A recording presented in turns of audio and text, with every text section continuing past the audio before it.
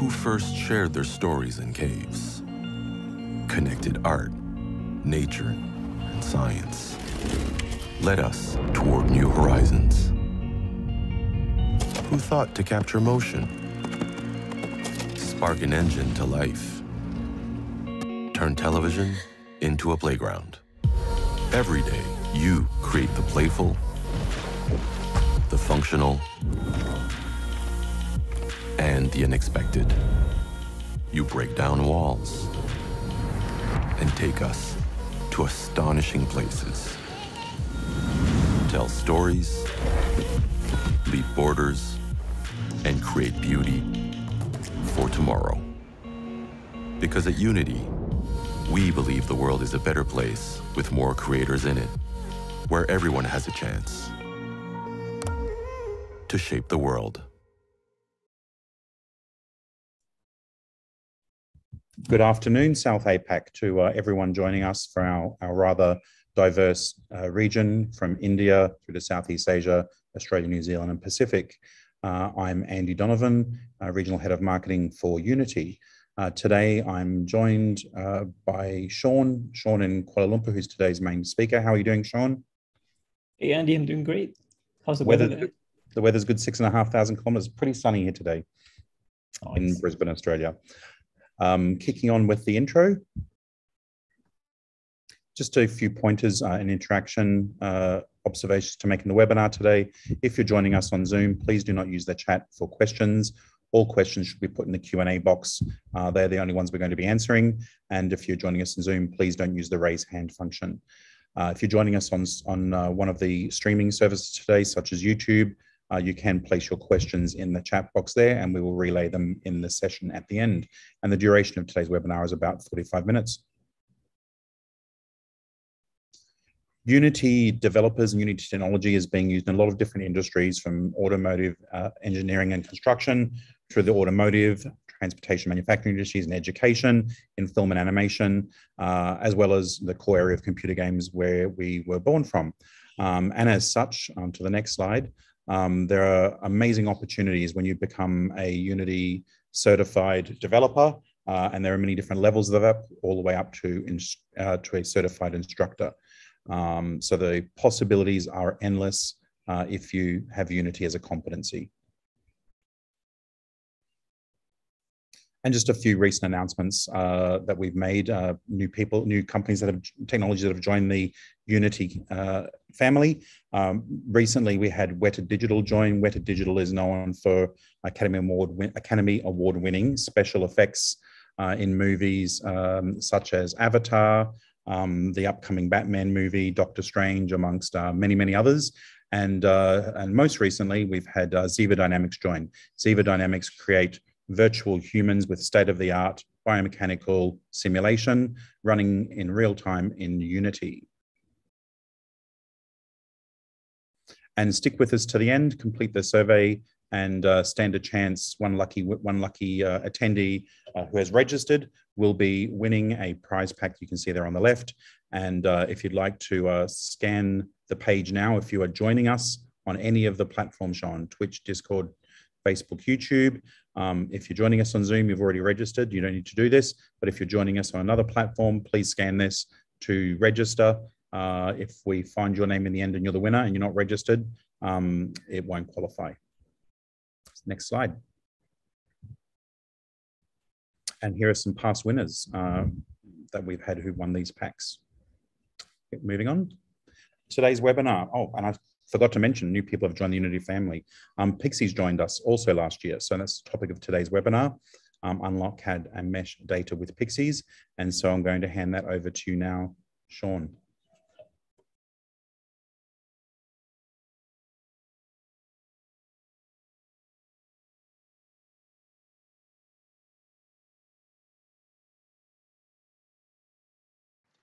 Hello everyone, my name is Sean. I am a field engineer at Unity Technologies. And today I'm going to talk about unlocking your CAD and mesh data using PiXYZ. First, let's talk about PiXYZ in a nutshell. Now, in traditional 3D visualization and digital content creation tools like Unity, 3ds Max, Maya, Blender can all natively read up 3D files containing tessellated objects, or meshes like FBX, DAE, 3DS, and OBJ files. These 3D files are represented as vertices, edges, faces, triangles, or polygons. Now, however, native CAD files created for engineering and manufacturing in professional CAD solutions such as CATIA, SolidWorks, and Inventor can't be easily imported in these tools. These 3D models are represented by mathematical expressions or parametric geometries. You can think of these as vector art and raster art, both incompatible with one another. And PiXYZ is the best-in-class tessellator, perfect for creating meshes from any CAD or 3D data fast and efficiently. Like CAD faces need to be translated into tessellated surfaces, also called meshes, to be rendered in 3D applications. Moreover, these CAD models can contain additional engineering and design data, such as metadata or PMIs like product manufacturing information. And these data can be very useful to perform a targeted data preparation process based on those targeted properties. And PiXYZ serves as the bridge to convert these models to meshes and additionally still be able to retain all those metadata, bringing it into Unity. So additionally, natively created tessellated geometries that are exported as FBX files from PiXYZ can still be re-imported into PiXYZ Studio for further optimization. So attributes like normals and UVs can either be kept or recreated in PiXYZ Studio. So one of the many helpful features in PiXYZ is none other than the tessellation function, which of course helps you create meshes from CAD data. And these are, of course, represented by triangles. The more triangles used, the more realistic the rendering, but the more computation is also required. Here you can see the tessellate function comes with 4 default presets that define the value of all parameters from the function, from low, medium, to high. We've mentioned this before, and that's that models that contain BREP surfaces, or CAD models, can be retessellated directly in the scene without having to re-import the model all over again. The retessellate functions allows you to fine-tune tessellation quality of entire models or individual parts in the scene. So if you need more details in some areas, you can run a targeted retessellation process to control that specific quality that you're aiming for. A huge part of data preparation consists of optimizing the mesh density by finding the perfect balance between visual quality and polygon count. The most common way to reduce the poly count is by decimating meshes, either aiming at an acceptable mesh quality or aiming at a precise poly count. Now, PiXYZ provides decimation algorithms for 2 decimation strategies: decimate to quality and decimate to target. Each strategy has its pros and cons and should be used according to what the situation requires. The decimate to quality function is used to efficiently reduce a model's poly count while preserving its visual quality as much as possible. It works by intelligently deleting vertices of the meshes to prevent smoothing artifacts and topological irregularities. The algorithm behind the decimate to quality function uses a combination of 4 main parameters, which are geometrical tolerances to obtain the lightest model possible in terms of poly count, while keeping an acceptable quality. First of these 4 parameters is surfacic tolerance, and this is basically what you're seeing now on screen. Surfacic tolerance defines the maximum distance between vertices of the original model and resulting simplified surfaces. The higher the value, the looser the definition of your model. So yeah, see the changes on the surfaces of the hemisphere, for example, of the looseness mentioned. Next, we have Lineic tolerance. Lineic tolerance defines the maximum distance between Lineic vertices of the original model and the resulting simplified lines. The Lineic tolerance is meant to preserve the boundaries of the original surface where the lines or the edges are sharp or hard. Now see how there's no changes on the surface of the hemisphere, but the supporting edges defining the hard edge differ from frame to frame in this preview. The thick yellow line shows the lines that are affected by this parameter. Normal tolerance defines the maximum angle existing between the original normal and those interpolated on the simplified surfaces. The normal tolerance setting preserves the quality of how the light reacts on surface of the mesh. Combined with the surfacic tolerance setting, this will act as a quality controller, keeping polygons where the surface curvature is important and preserving the visual quality of the model. And finally, the texture coordinates tolerance. This setting is meant to preserve the UV or texture coordinates while decimating a mesh. The higher the value is, the more aggressive the decimation is.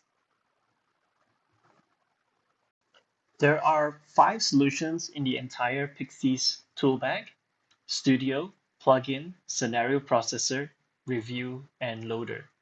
We'll run through a few of them to show you how they can help you in your workflow today. Each solution has its own unique role in bringing CAD data into Unity, either via runtime or during development. We'll revisit this diagram after a demo on PiXYZ so you have a better understanding of how everything fits together. For now, let's take a look at 2 core solutions, PiXYZ Studio and PiXYZ Plugin. So on to our first demo, we're going to take a look at PiXYZ Studio. And here we are in PiXYZ Studio.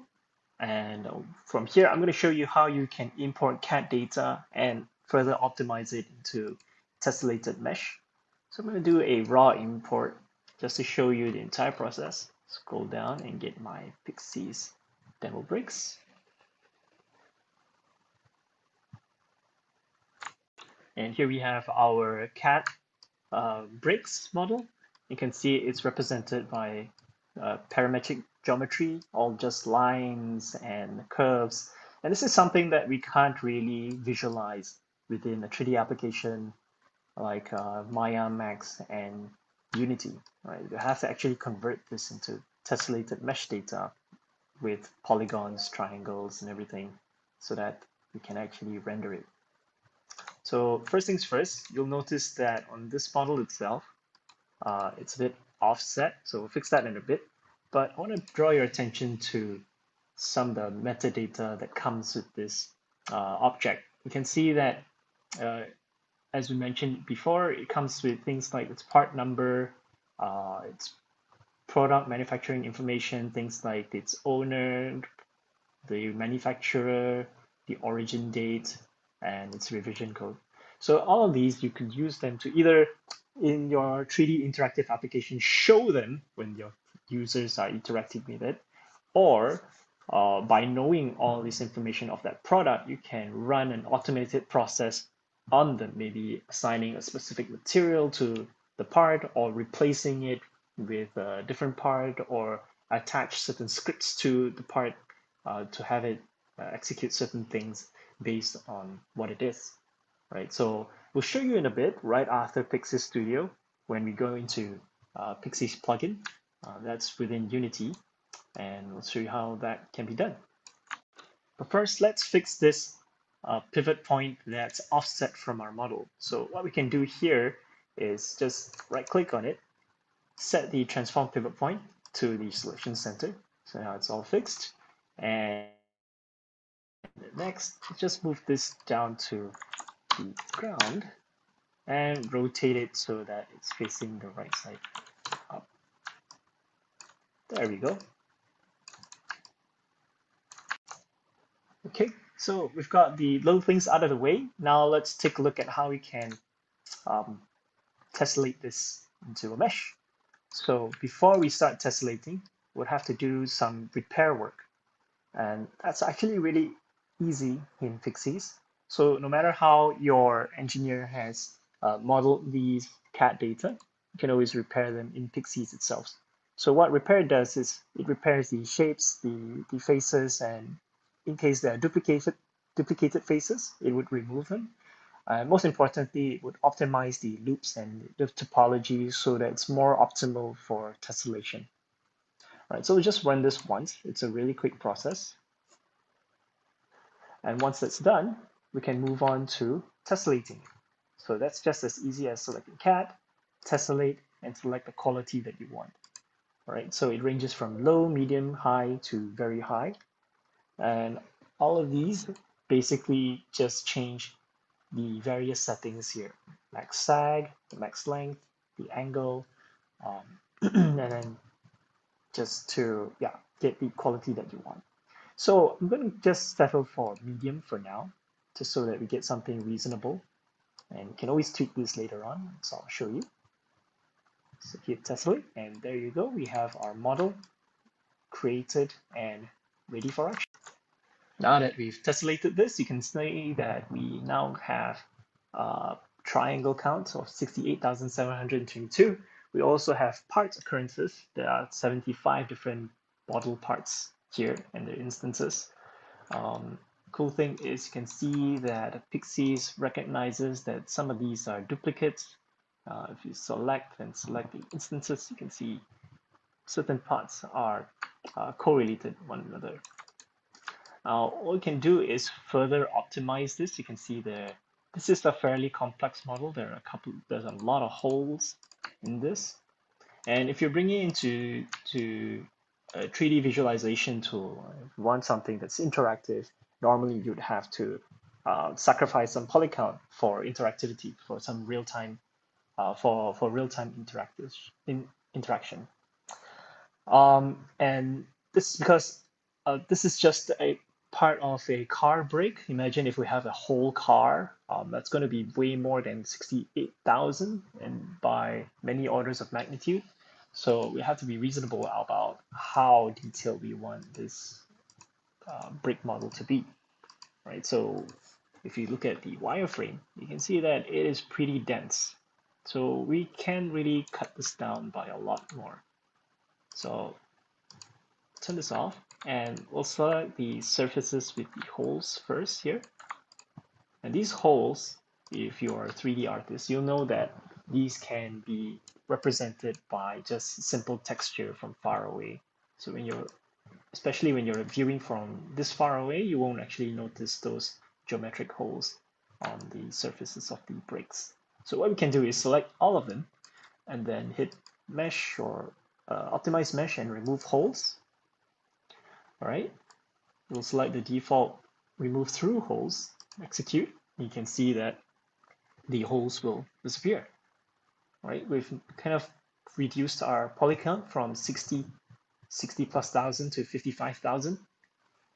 And if we look at the wireframes, the holes are still there, right? The information is still retained, but what we can do is further optimize this by decimating it to a lower quality, right? Thereby removing that topology here. So I'm going to go and select all of them, hit optimize and decimate to quality. And I'll set this to a medium, just to test. And here we go. That's further reduced. And we're now down from 68,000, I think it was, 68,000 to 44,000. So that's a lot of poly count saved. And next, we're going to take a look at how we can remove hidden geometries.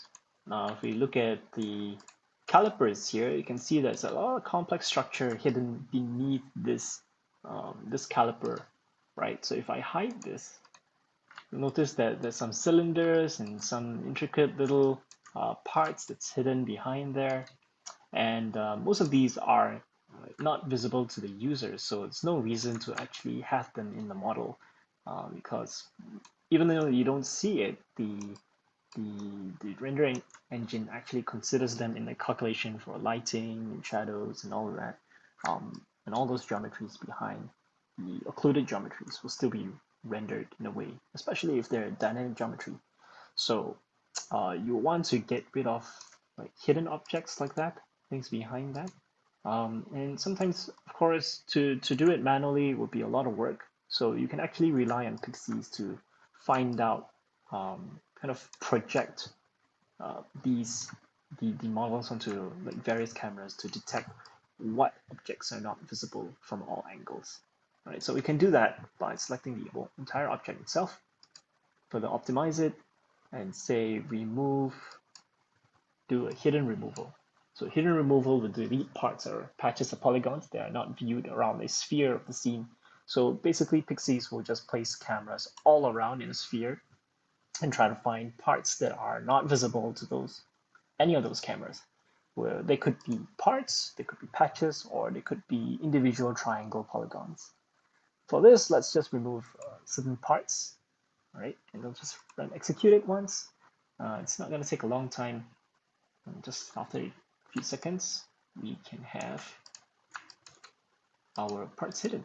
So you can see like certain parts are not visible, some parts are visible, so we can just leave it at that. You can see that it's already reduced our poly count significantly from 40 to 35,000, and that's really helpful when you need to optimize things really quickly for visualization.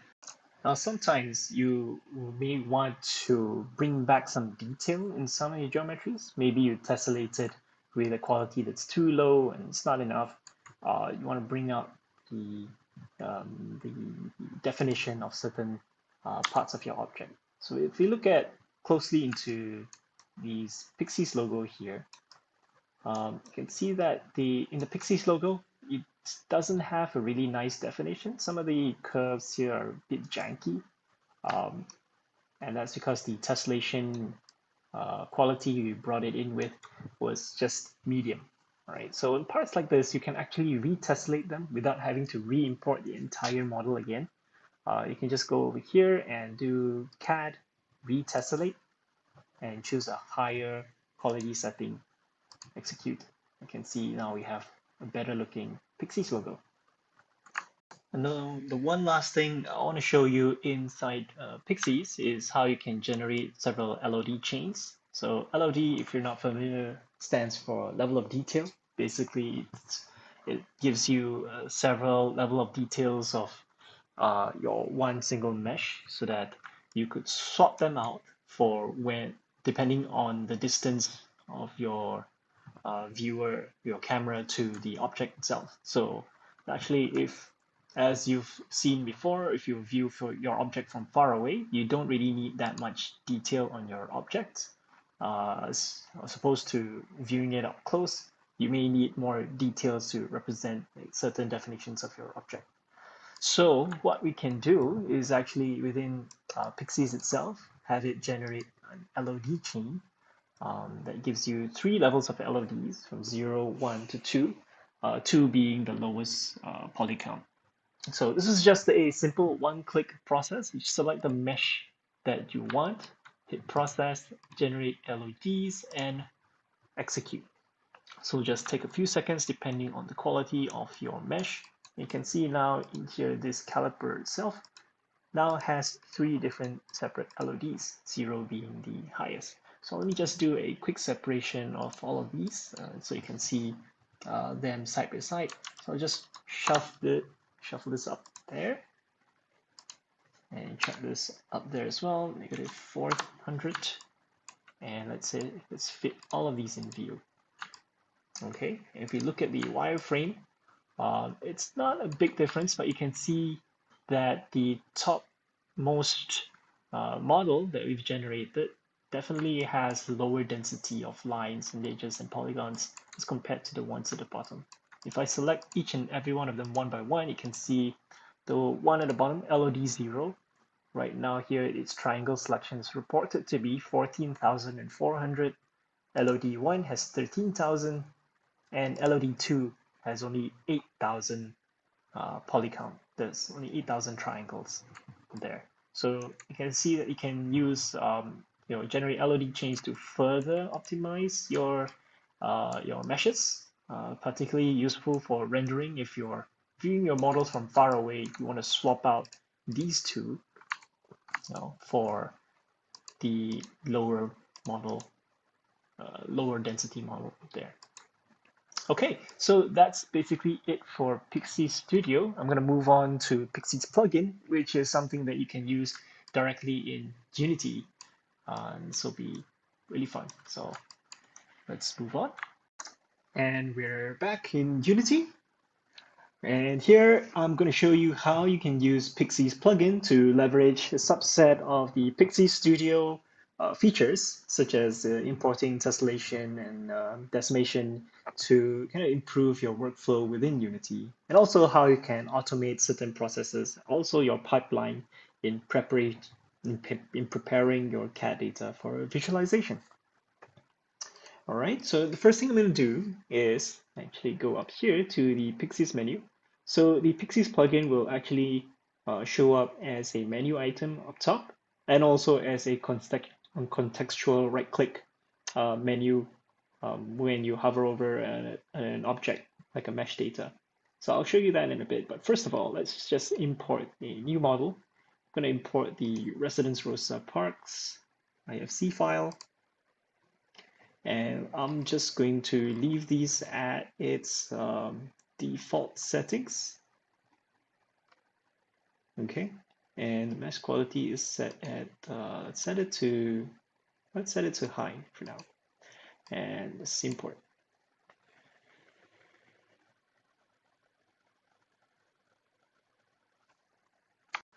And there we go. We've imported the model, and you can see it manifesting itself inside the Unity editor as this prefab, but you don't see it in the game view nor the scene view. That's because if I hit F, you'll see that it's actually floating up in the sky over here, way above. Although its positioning is set to 0, 0, 0, it's not actually visible within the camera view. Right, it's actually quite far away. So as you saw back in PiXYZ Studio, what we did was we could actually change the pivot point of the models that we import, and we can actually do the same thing here inside Unity. Right, let me just remove this console log and look at the PiXYZ menu. So under the PiXYZ menu, there is a toolbox submenu that lets you access some of the subset features of PiXYZ Studio. You can see we have things like merging and also moving pivot points. So let's go ahead and remove the pivot point. Let's hit that. And let me just refresh my window in case it goes crazy. Now let's select this. We don't have to include the children. We can move this to the center of our bounding box, execute. And now we have our pivot point at the center. And we'll reset our position to 0, 0, 0, and check from our game view. There we have it. We can now see our property. Okay. Next, we're going to take a look at how we can optimize our scene. So if we look at the residence and zoom in on some of these parts over here, you'll see that these models, these tables, are kind of separated. So if you know anything about 3D rendering, you'll know that the more geometries you have, the more passes you have to render. Basically, there's more instructions that your CPU has to relay to your GPU to render. So each of these will be individually passed to your GPU to render. So that will take quite a bit of time but it kind of impacts the efficiency of your render. So if you look at your stats, right now we have about 7,000 batches. It's actually more than that if you have to zoom out further from the scene. You have 7,000 batches, which is pretty high amount. So we can further optimize this by actually merging all of this. So normally you would pass this to your artist and tell them, hey, you need to fix this. This shouldn't be a separate mesh, right? Or you could actually fix it right here using PiXYZ. Right, we'll just go into mesh, and it should be actually hierarchy and merge. Right, you can hit merge, execute, and now this becomes one object. And of course, if you want to move the pivot point, you can do so. You can see when you're importing things from CAD data, a lot of these things are separated. So what you really want to do is have them all merged together. All right, so you can merge all of these as well. Include the children because we're selecting the parent here. I execute, and now they've become one. right? So this will really optimize your rendering. Of course, we didn't do quite that much, so you're not going to see much changes here. Yeah, it's still 7,000, of course. Now, let's look at some other things here. You'll notice on the right side, we have the metadata that's imported with our all these meshes. Right? You can see this is for the sofa, the outdoor furniture. So each furniture, you can see they'll tell us that they were made in Revit, right? So it's a Revit file. It's made in 2019. Things associated with it, like okay, it's an outdoor furniture. It's got a tag for maybe it's a model number or something. And this is useful because we could use this information to automate certain processes. So a great example is this thing over here. Outdoor wall sconce wall mount. It's a really long name, but what it is essentially is it's a light fixture, right? So you can see its name is, it's a Visa light fixture, Milwaukee, maybe made in the USA, made in Revit, and it's got a bunch of other data here. So what we can do is, on the left side is the key for the metadata, on the right side is the value. So on the left side, we can say, we can filter by, if the manufacturer, if the key manufacturer contains a value of lighting, we could add a light source to this. So normally what you would do is just add a component and then select light. Right?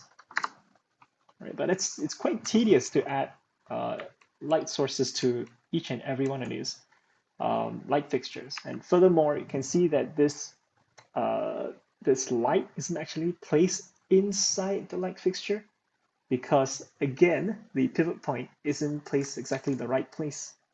So we need to, once again, reset the pivot point and then apply or add the light component. And there's a couple of different places where, different instances where this light fixture is at. So it's quite tedious to go through every single one of them.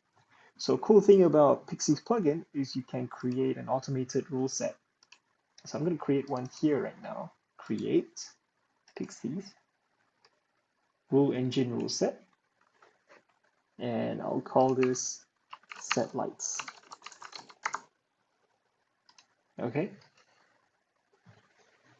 I'll add a new rule and say, hey, get all game objects, right?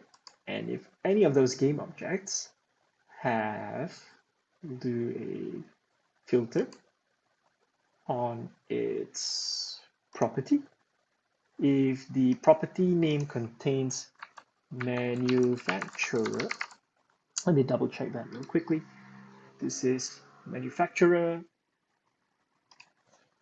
and the property value contains lighting. What we will do is we modify its pivot point. Let's say over here, pivot, move to center of bounding box, and then we add a light source with these settings. Okay, so I'm going to zoom out and see the magic happen. We'll hit run, and all the light sources have been assigned. Cool, so that's how the rule engine works. And another thing we could do is affect some of the other elements in the scene, things like the rocks that we have here. We can actually randomize how they're rotated and placed in the scene. So let's just go ahead and create a new rule set here, rule engine. I'll call this randomize rocks. Yeah. And same thing, what we're going to do is create and get all game objects, and then we filter them by their property. Let's look at what properties we can use for these rocks. All right, one level up, you can see these is the key here. We're going to take the reference and then rock on the value side. So we'll go here to randomize rocks, look for reference, and then rock, singular. And then here, after we've filtered them, we want to randomize them. So let's go to, let's say, it should be under modify randomize transforms. randomized by 180, negative 180 to 180, 180. And we'll also randomize their scale by 0.8 to 1.2, and we'll hit run. You can see now the rocks are randomly rotated, placed. So you can add some variety to your scenes. The one obvious thing that we need to replace is also the trees. So these are the trees that come from Revit. Obviously, they're not the best looking trees. We want something a little bit more realistic for our environment. So I'm just going to replace this as well. So we can do an object replacement straight from Unity with a rule set. So there's a lot of trees. So I'm going to rely on the rule set to do this. So let's go ahead and create a new rule set.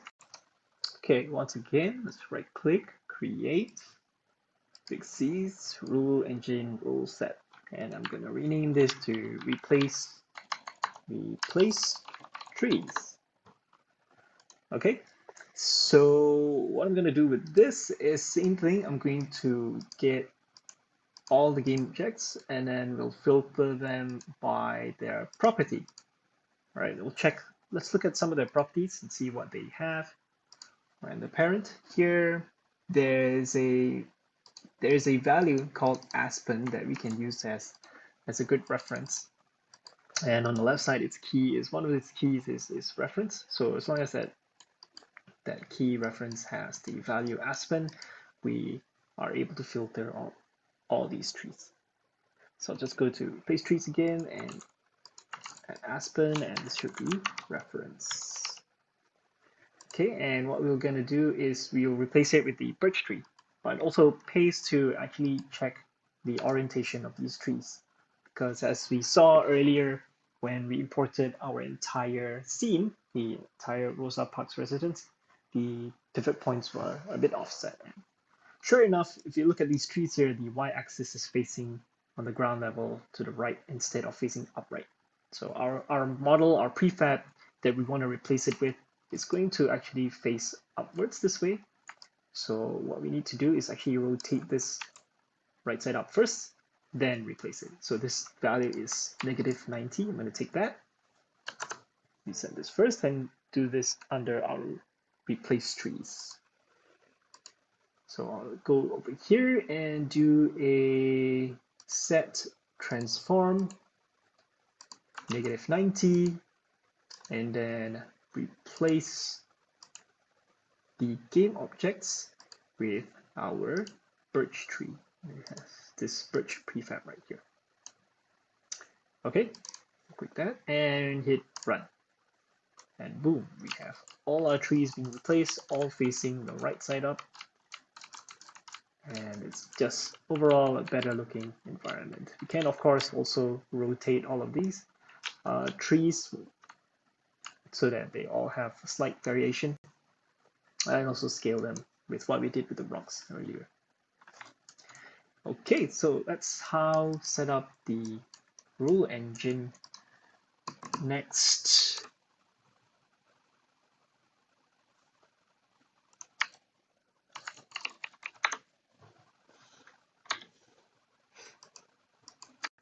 okay, so that's how you can automate the process of importing your CAD data and dressing it up and readying it up for visualization in Unity.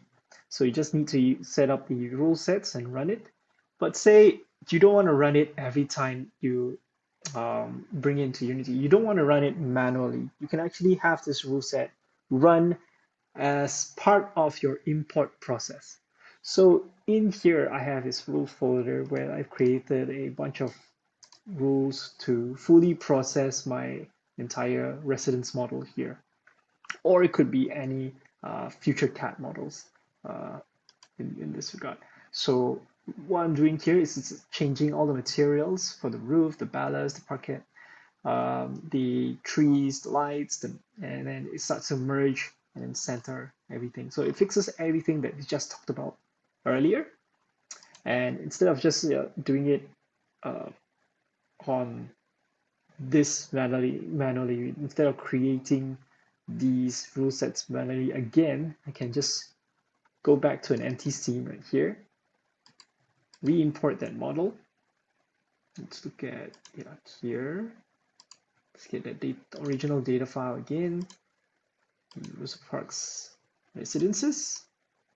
Let's set this to a medium mesh quality, and then we can apply the rule set as part of the import process.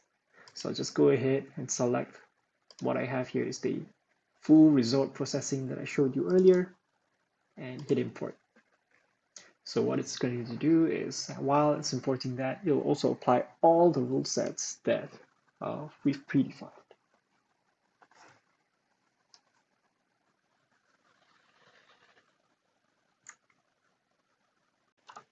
And there you go. That's the full import. And you can see that all the materials have been replaced. We now have textures on our buildings. The trees have been placed into the scene. And even this barbecue pit has been assigned a texture and material. You can see the lightings have been placed. So everything that we wanted, that we set in the rule set, has been implemented as soon as we import the entire scene. And to top it off, you can always add on a post-processing volume just to get the mood and lighting that you want. So that's PiXYZ plugin. So in summary, with PiXYZ Studio, you can create optimized 3D assets with perfectly tessellated meshes from almost any CAD model, ready to be exported to any 3D staging tool like Unity 3D, 3ds Max, Maya, and more. It's perfect for bringing complex data from CAD engineering world to the visualization world, allowing effortless integration for creating new and powerful visualization experiences. Not only that, but you're able to also retain the PMI and metadata associated with that CAD engineering file. With PiXYZ plugin for Unity, it is a fully integrated plugin for Unity that enables the use of 3D data from the engineering world directly inside Unity. And not only that, but you can repair meshes with commonly used algorithms without having to leave Unity. So things like decimation, UV generation, mesh combine, LOD generation, mesh separation, or even simple pivot point transformations can be done within Unity. And with the rule engine, any processes can be automated with the click of a button. You can also leverage PiXYZ Loader when you want to offer your users the capacity to import 3D CAD files into your runtime application.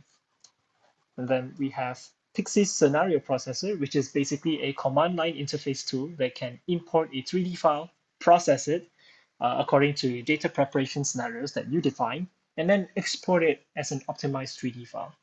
And finally, with PiXYZ Review, you can visualize and interact with almost any CAD and mesh files intuitively and collaborate on desktop or in VR with your teammates anywhere in the world.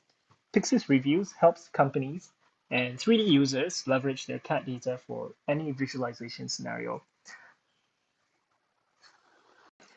And here we are back again at the diagram showing the end-to-end PiXYZ solution for Unity pipeline. Hopefully, you'll have a better understanding of bringing in your CAD files into Unity at this point. And what's interesting here is that the PiXYZ toolset isn't just limited to developers. With Loader, with PiXYZ Loader, you can include this functionality for your end users in your runtime application so that anyone can load up a CAD file and visualize it inside your Unity app. And PiXYZ Studio and PiXYZ Batch can import a wide range of CAD file formats from industry-leading solutions and standards, such as CATIA, NX, SolidWorks, Creo, STEP, and then output this into tessellated mesh file formats, such as FBX, OBJ, JT, USD, GLTF, and a whole lot more. Here's an extensive list of all the currently supported file formats, and should be more added in the future. So stay tuned on the PiXYZ website. And with that, I thank you again for having me here to talk to you about PiXYZ. Thanks for joining me. This is my contact information, and we'll move on to Q&A. My colleagues and I will be more than happy to take your questions. And thank you very much for your time. Wow, awesome presentation, Sean. Thank you so much for all the hard work you put into that. In the meantime, I'm just going to pull up the prize pack while we're looking at Q&A. Thanks, Sarah. Please fill in the survey link in the bottom of the chat window. We appreciate your feedback on our weekly webinars. It helps us to guide what content to deliver to you over the course of the year. And one of our lucky survey completers today will win a Unity swag pack as pictured there. We give away one of these each week. So please follow that link in the window. Is there any other Q&A there you'd like to answer live, Sean? Not a lot of questions. I think Yifei is helping me with one of the questions right now. If you have some questions that you thought you may have wanted to ask, just take a look in the Q&A window. There's a list of questions we have already answered throughout the course of the webinar. And of course, you can always reach out to Sean directly or the SAPAC events email address, which you would have on your email invite when you register for this webinar. If there's any other questions, please feel free to put those over. We're about to sign off, so a couple of seconds if there's any new ones.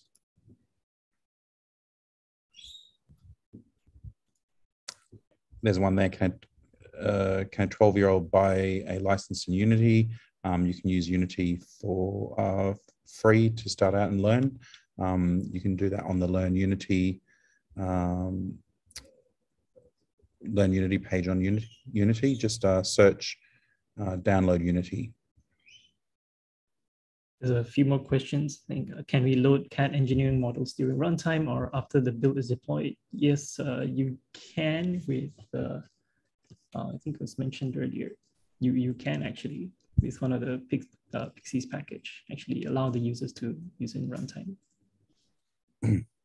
Just a question on the swag pack. One of today's attendees, if you registered, there will be a lucky draw which will take place not long after this webinar. If you've registered and your name is pulled out, we'll be in contact with you via email for your address to send it. Okay, thanks folks. All of the questions have been answered now. Thank you for joining us. We look forward to seeing you again next week for more new content from the Unity SAPAC team. Thank you very much. Have a great